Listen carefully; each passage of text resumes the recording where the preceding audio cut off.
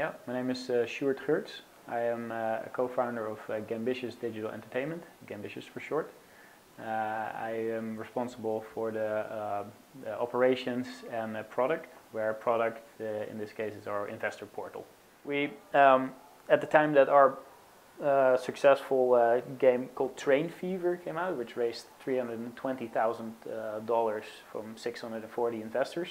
By the time we published that game, we're talking end 2014, we also re-emerged as Gambitious as a publisher that provides deal flow to investors to invest in the games that we sign, and then on a revenue share basis.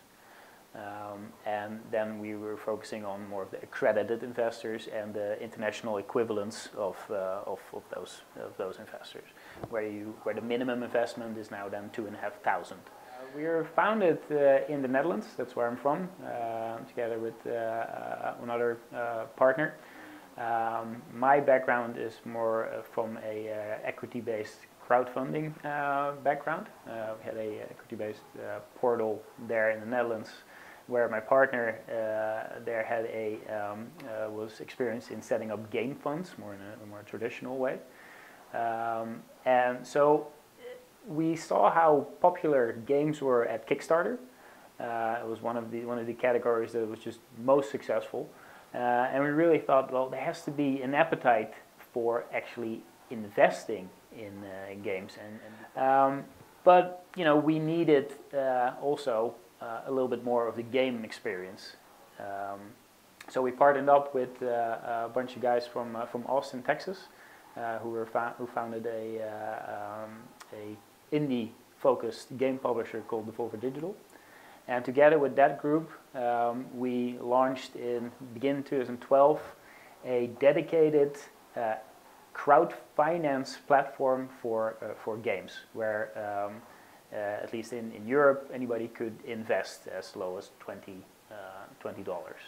So yeah, what the difference is, we touch upon equity-based crowdfunding, and we are really, when you invest in our games, you invest in a game or in multiple games. We're also starting to build a portfolio that you can invest in all the games at the same time.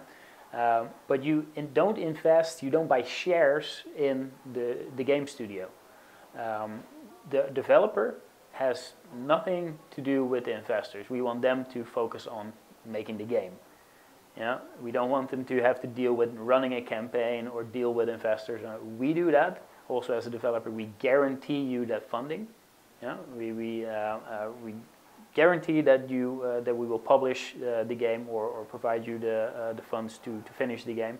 And we run the campaign on our investor portal for investors, and they participate in the royalties that the game generates, and then those royalties come from our part, not from the developer part.